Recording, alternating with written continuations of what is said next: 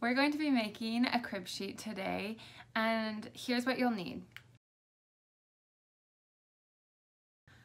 After you've gathered all of your materials, we'll need to start cutting out. So with your unwashed cotton, I use 100% cotton for all my crib sheets unless I'm using Minky, but those dimensions are a little bit different, so send me a message if you're looking to make a Minky crib sheet. Anyways, I cut a length of 69 inches, and so let's do that right now. So with your fabric, now you will fold it together so that all the corners are matching, like so. And then we'll be cutting a square out of these corners. We're gonna bring it together, make sure it's lined up correctly. And then I like to use the ruler on the cutting board mat as just a reference to help me line it up to make sure that everything's straight. And then we will cut a square of 8.75. So I have a square ruler. You can also download the PDF, and I've created a square for you that you can cut out, and you can use that too. So let's go.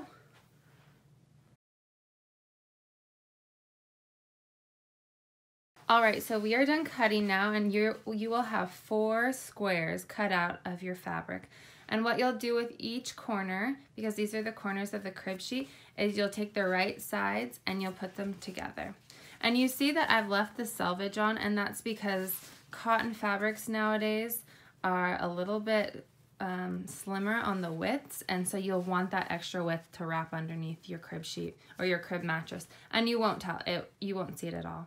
So this is what it looks like with right sides together, and I recommend, if this is your first project, that you pin these corners together. So I will pin the first one. Here's what your pinned corner looks like.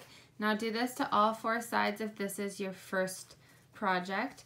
And we'll take it to the sewing machine and we'll go in 1/4 inch. So you'll find that marker on your sewing machine or on your serger. And so we have 1/4 inch seam allowance. We're here at the serger, and so we'll turn it on, and you just keep it on your normal settings. Now you want to be really careful because pins, if your blade hits a pin, then it ruins your blade. And so you'll want to make sure that you take out those pins before you start serging. So as you can see, I've just lined up my fabric to the edge because that's about 1/4 inch seam allowance on my serger, and then I'll just get to it.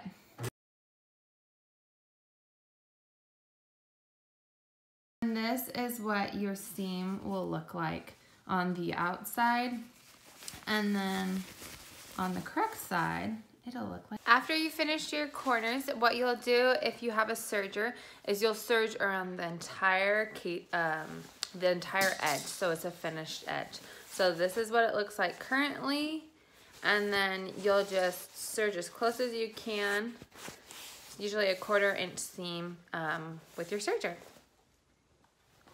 After you finish serging the edge of your crib sheet, we'll move to the ironing board where we will help iron down or press the casing so that we can sew it shut and then install the elastic.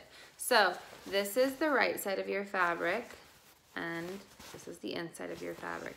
You're going to lay the fabric down right side down on the ironing board, and then we will create a casing with the serged edge of about 1/2 inch. You could even do 5/8 inches, just depends what you want to do. The big kicker is you just want to make sure that when you sew and create this permanent casing that you can still put the 1/4 inch elastic, run it through. So that is really important to remember. If you haven't serged around the whole edge of your crib sheet, what you'll do is you will first press down 1/4 inch, and then you will press again, and so it'll look like this, that you'll have a nice edge, a finished edge, and no raw edges. And so you will be pressing all together about 3/4 of an inch. All right, at the ironing board, like I mentioned earlier, you'll put the right side down That's the best option, I feel like. And then you'll extend the entire crib sheet length from one end of the ironing board to the other. And the great thing is your standard ironing board is about the same length as a crib sheet.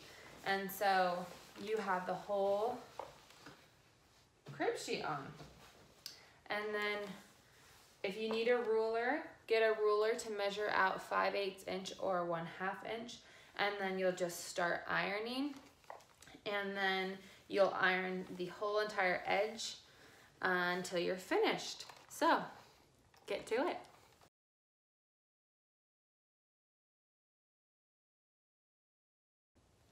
We're done pressing our casing, so it'll look something a little bit like this if you serged. And if not, it'll look similar, except you won't have a serged edge if you use a sewing machine and you did the double flip. So now we'll go over to the sewing machine, and what we'll do is we'll have a seam allowance of about just a little under what we did. So if you had a 1/2 inch, it'll be just a little bit less than a 1/2 inch, and if you did 5/8, then it'll probably be somewhere around a 1/2 inch for your seam allowance. And you'll just sew along the edge and leave at the very end a gap opening. So that's where we'll stick the elastic and thread it through.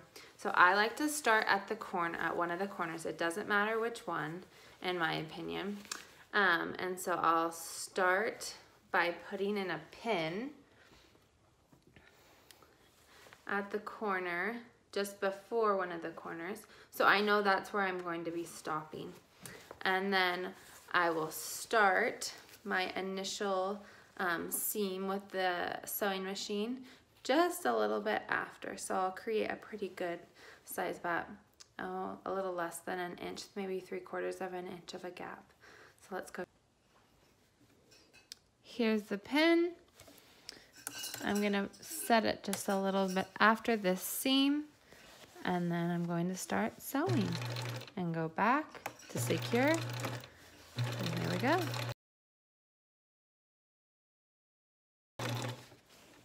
So now I'm here at the pin, and I'm gonna stop and take it out, go forward a little bit, go backwards.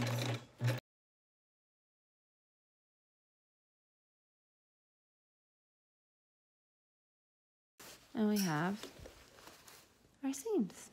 Okay, so what we'll do now is you'll measure out 80 inches of elastic, and then you'll thread it through your elastic threader.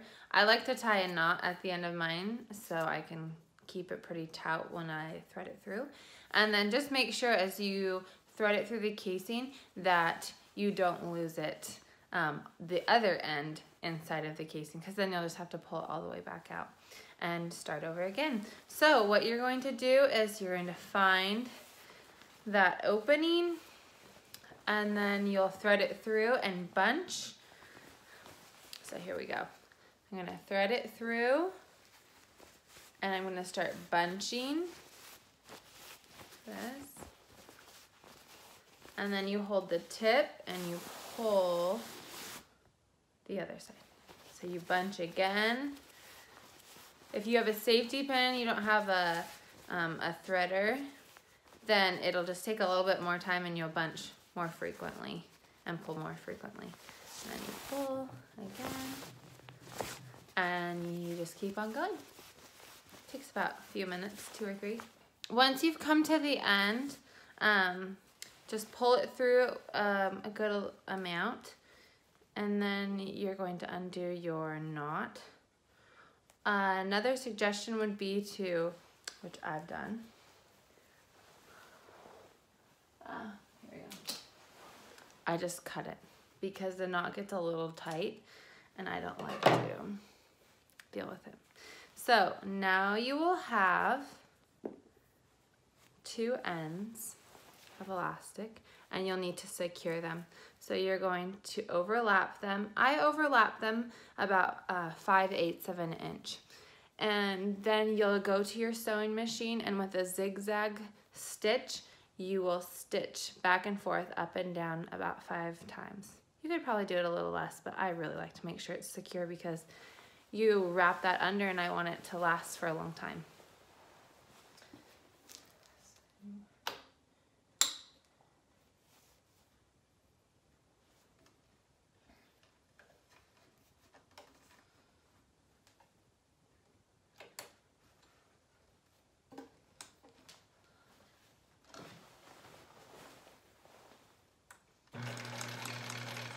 and then back, forward, back, forward, back, forward.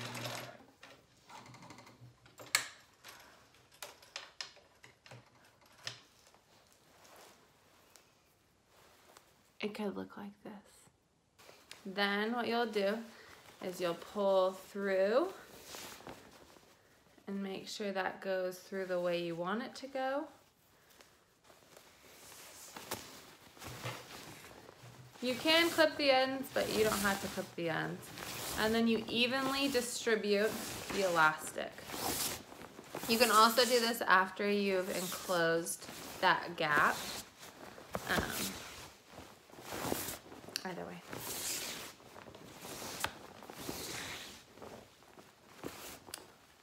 Then you'll go back to the sewing machine and connect your two ends so that this gap is fully enclosed.